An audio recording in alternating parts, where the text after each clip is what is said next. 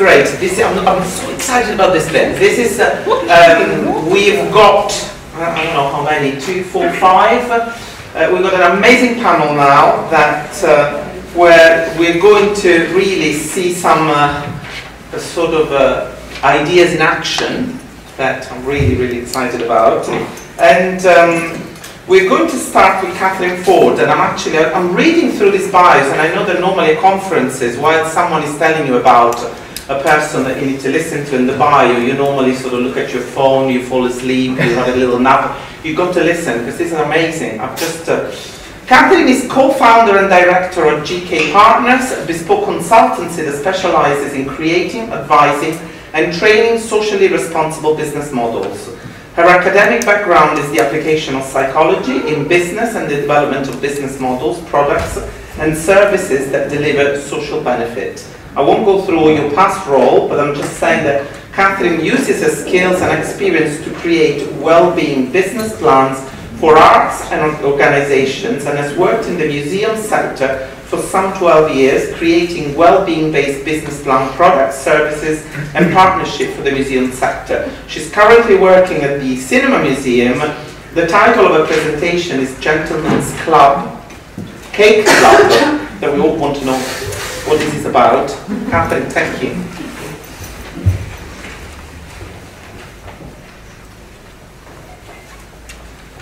iPads and cake. Sorry, I missed that. The cake's the most important. Yeah, I thought that. Right. It's great to be here talking to you all. The museum sector is very keen to share its work, and it is very keen to share it with academics, because you can help give us a lot of rigour to the work that we do. The Cinema Museum is particularly keen to be involved in all things around the concept of memory. We have a wellbeing business plan which you referred to, and a big part of that is understanding the social benefit that reflection can give. And we get a good sense of what we think works, but we don't know why it works at an academic level. So an introduction to people like you, who might take an interest in people like us, is very exciting. So I'm thrilled to be here. So now, I'm not very good at technology. What am I pressing to move on to the next slide? Hurrah! Okay. So, the Cinema Museum. We are about the social history of cinema and about everybody that's been involved in it. We do a lot of tours, and what happens at the Cinema Museum is we show our artifacts and everything that we have related to cinema to people. But the people that come to our museum, they give to us their stories. It's impossible to be surrounded with the artifacts of cinema, everything from the seats to the ashtrays, projection equipment, all of these beautiful artifacts that are quite sensory, because you can touch them, you can see them, you can smell them, you can remember them. And it's impossible to do that without people starting to tell you their memories. So what we find is, and we particularly do a lot of work with the University of the Third Age, probably a tour with one of their groups on a weekly basis. And they will begin to almost, in a really good way, take over the tour. We start doing the tour and imparting information. By the end of the tour, it's almost a light hand facilitation, because these people are sharing their memories. It's a very positive and exciting experience for people. So here's our building. We have a lovely building. It's the old Lambeth Workhouse, and our specific link to this building is this is the building where Charlie Chaplin and his mother were in when they fell upon extremely hard times.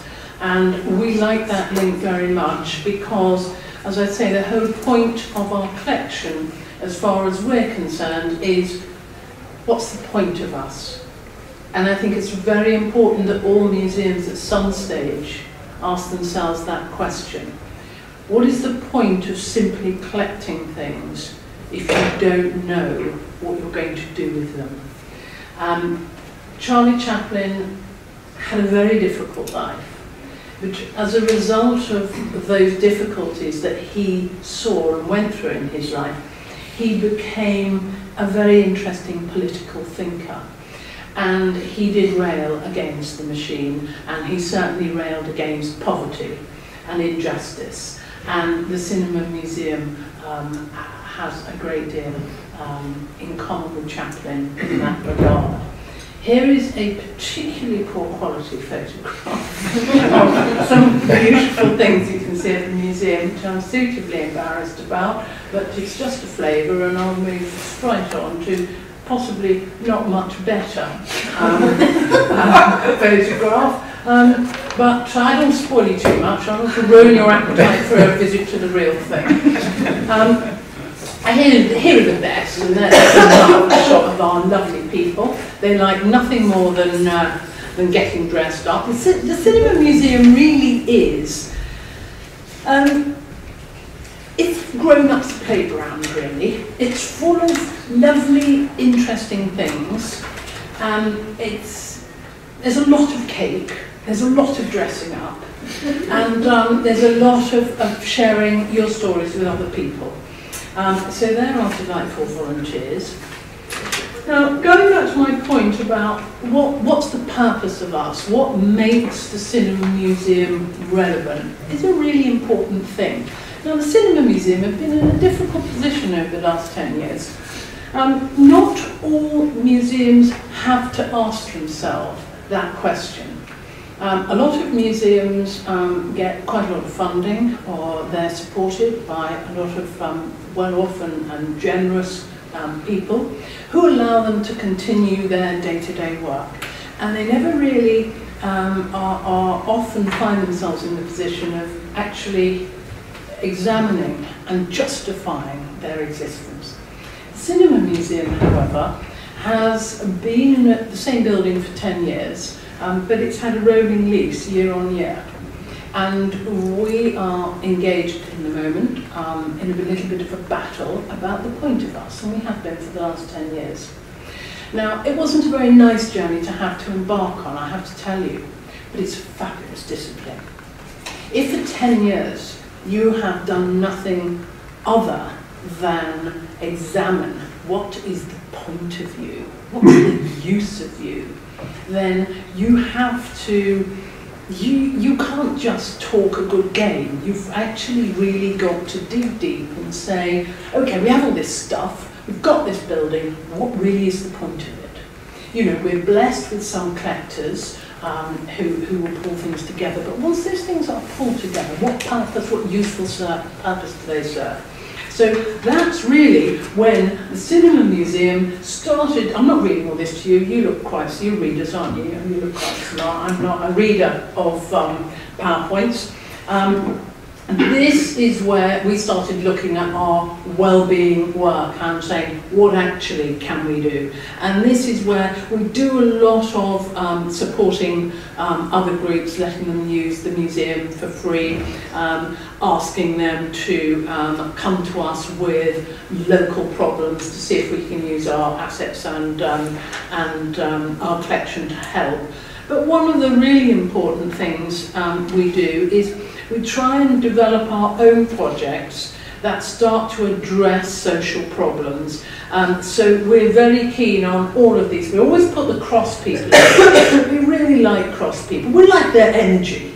And people that are cross about something, you know, are very good. So anybody who thinks that something's unjust or unfair, we ask them to come and talk to us about it and see what we can do about it. Now, one of the things that we also feel rather cross about is the difficulties that people have in later life. How now we've almost seemed to have grasped the possibility that we may have worked out how we can keep people alive forever. We haven't worked out how we're going to make that bearable for them. And the Cinema Museum is very, very keen on changing the whole experience of ageing. We have engaged with a lot of local hospitals, doctor surgeries, to look at the issue of older people and the fact that the older you get, the more loss you have to tolerate as a human being. And that is very, very hard and it's very painful. And you also don't have as much future to look forward to. So one of the projects that we have pulled together is something that we do in partnership with South London Wolseley Hospital Trust and Age Lambeth from Age UK.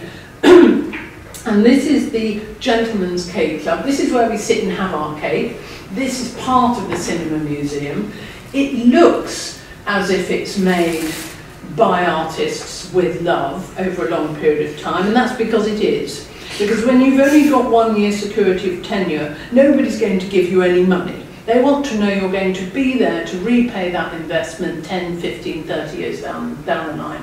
Right now, we don't have that. So the Cinema Museum has evolved. And if you bring enough people together who care and who have the ability to craft and are thoughtful with their minds and they apply their craft, then you get a great sense of love.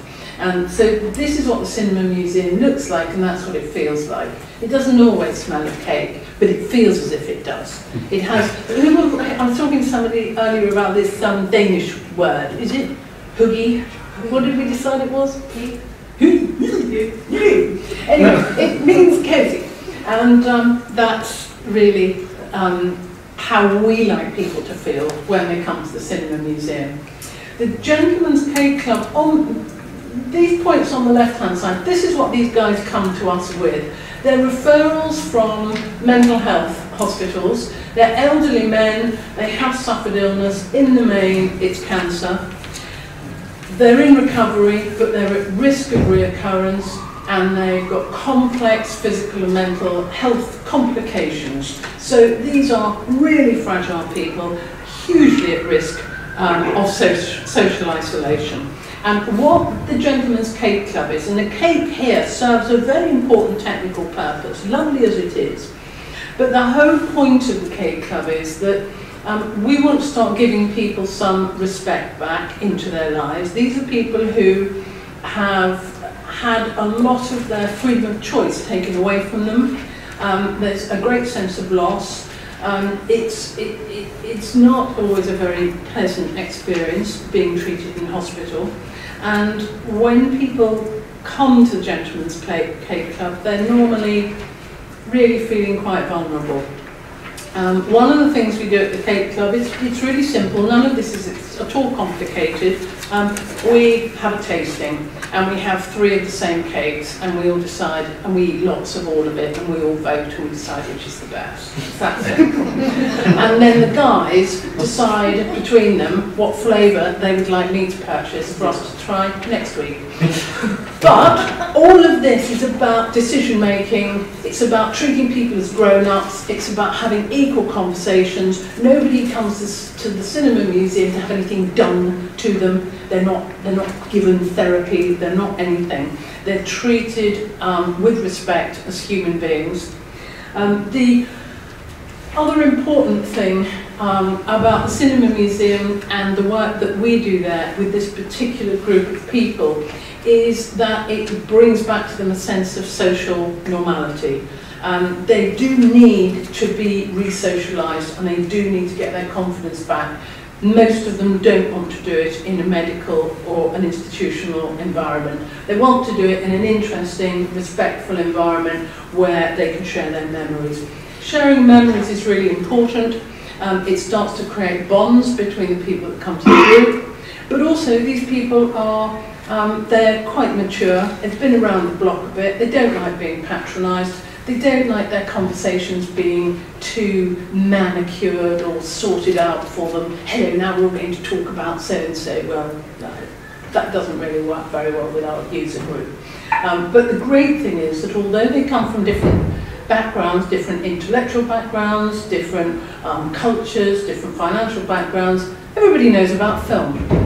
and they start talking about film. They don't have to talk about film all the time, but I think the point that what we do at the Cinema Museum is create that environment.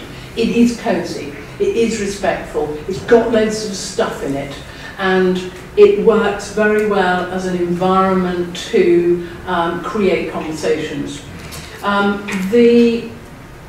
I put our partners up here, not at the end as a flash up, thanks to our sponsors. They didn't give us any money, by the way, so we're not really sponsors. That's also important to say that too.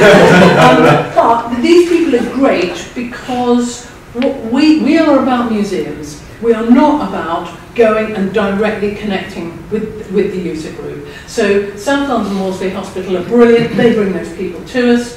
Lambeth Age UK, we have huge resource problems. We can't do all the data protection. They contact the guys, they speak to them, they make sure they come along. So we have other people carrying the burden for us, and they're great, and we're very grateful.